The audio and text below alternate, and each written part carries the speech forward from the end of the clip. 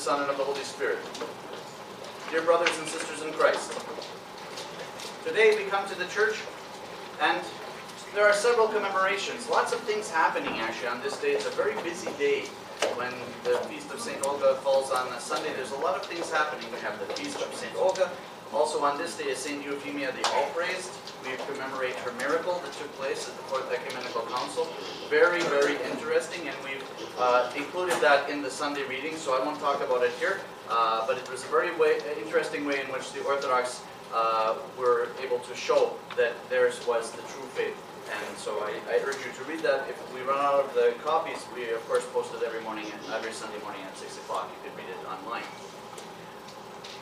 It's an interesting sort of combination that we have here today. We have St. Olga, equal to the Apostles. One of the greatest of, we may say, the Russian saints. Of course, at that time, Russia was just some dream in the future, I suppose. This was Rus we are talking about here. And from these people came Ukrainians, Russians, and Belarusians, and we have a shared, we may say, sort of core, beginning before St. Olga, but she is a very important turning point in the history of Christianity in this area. She accepted Christianity when there were still two parallel societies in Rus, a pagan society and a Christian society. And whether you are a person of faith or even if you are someone who is not, if you look just from a secular point of view, you can see very clearly these two societies existing. For instance, if you look at how the peace treaties were sworn to, some were sworn on the swords of the pagans. At the same time, it was also, a special service was done in the church for the Christians. And St. Olga is known as the Wise. Right? This is something that I think we should pause and have a look at, because this is a very interesting and rare, we may say, name for a saint. Equal of the Apostles, a woman, it's already very rare. There are only a few. We won't ask you now who they are, but we certainly comes to mind Saint Nina, Saint Mary Magdalene. There are a few, but not many.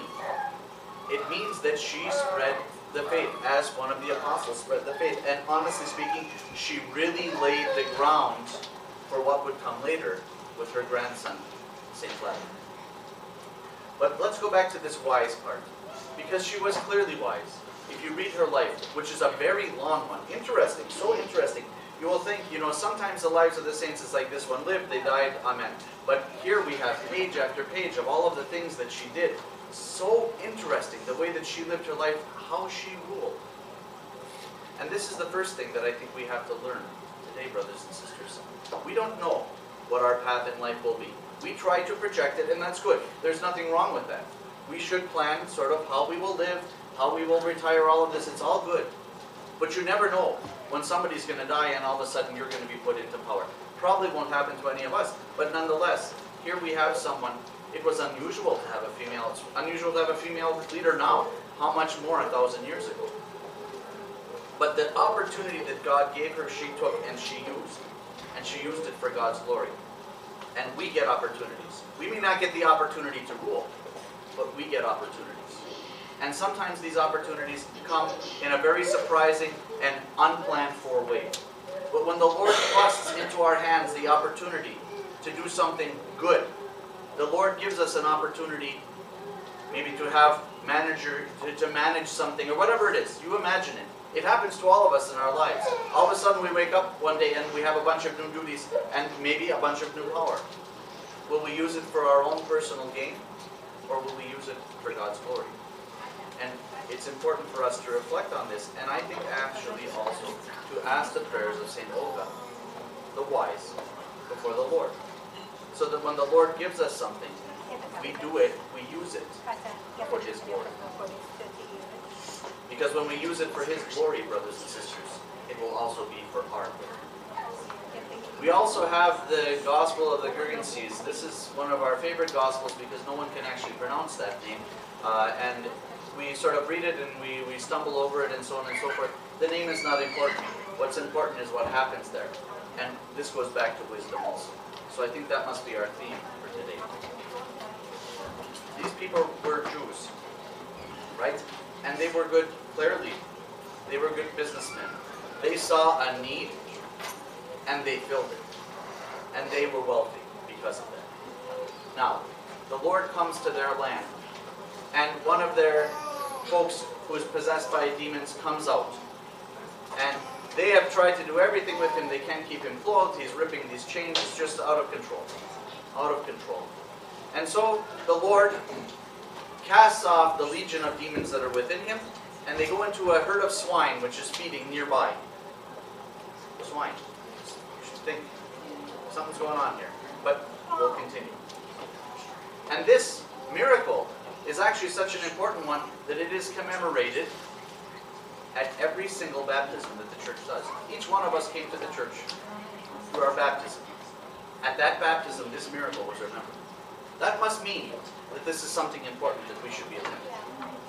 Back to our swine. Here they are, full of demons. And they go running into the water and they are drowned. Alright? We lost some pigs. But we have here this person who no longer is possessed with demons.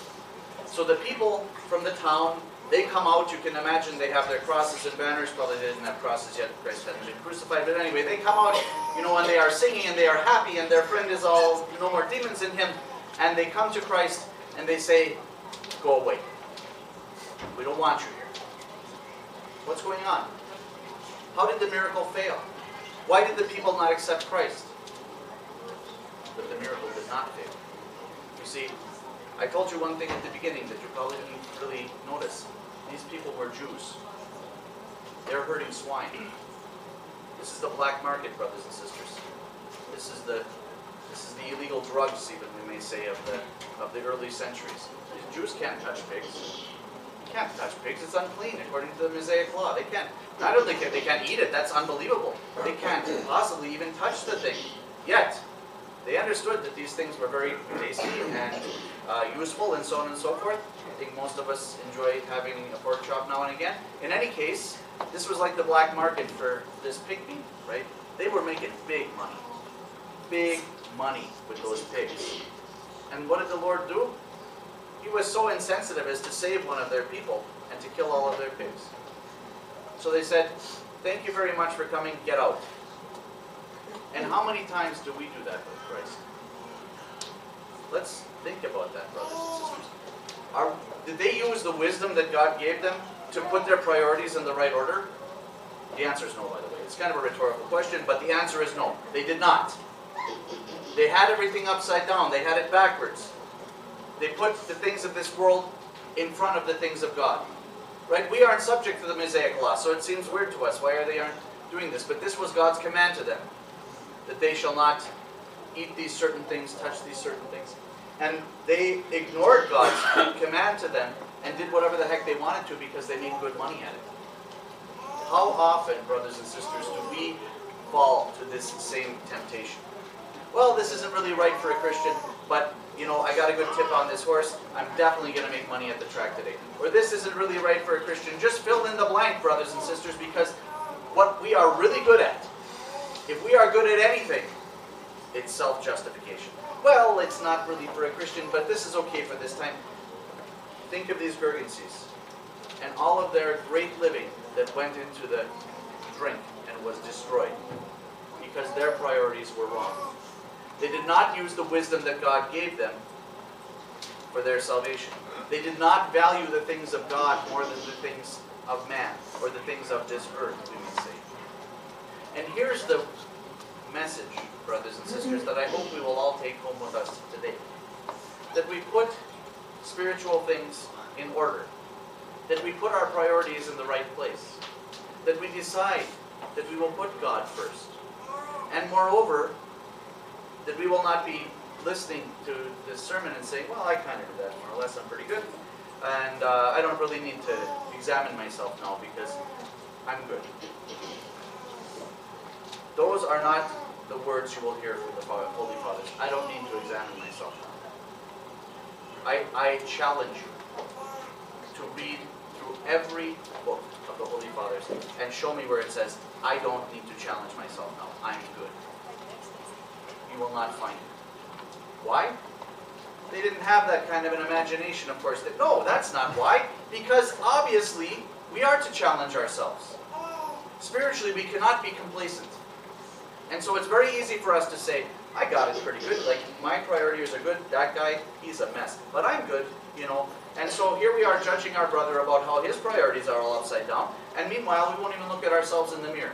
You see, when you look at the spiritual mirror, it's kind of scary, because if you really look and see yourself there, you see where you need to work. So brothers and sisters, let's not let this be a Sunday of complacency. Let's not let this be a Sunday where we take the wisdom that God gives us and we put it away from ourselves, because it's not really convenient to deal with that right now. Rather, let's let this be a Sunday where we take the wisdom that God has given us and we look at our lives and we order our priorities as it should be. God is first. Neighbors are second. We're number 3. Right? In America, it's always I'm number 1. For Orthodox Christians, it's always I'm number 3. Because God is first, neighbors are second, and we come last. Brothers and sisters, if we can go forth from the Lord's temple today, and we can have that paradigm burned into our hearts, we have done a great thing for our salvation. And we can at least go forth from the temple today and not forget that, even if we can't really put it to use yet, even if we aren't there yet, that God is first, neighbor is second, and that we're number 3, then we will not pass by the commemoration of the wise, equal to the apostles, St. Olga, without learning something.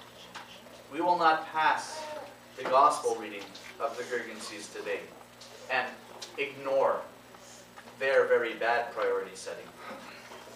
But we will look at ourselves and we will decide that today is the day that I put God first, my neighbor second, and that I'm really number 3.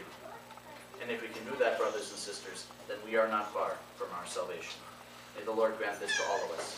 Amen. Pray for the salvation of your Russian land, and that God grant his Orthodox people peace and mercy.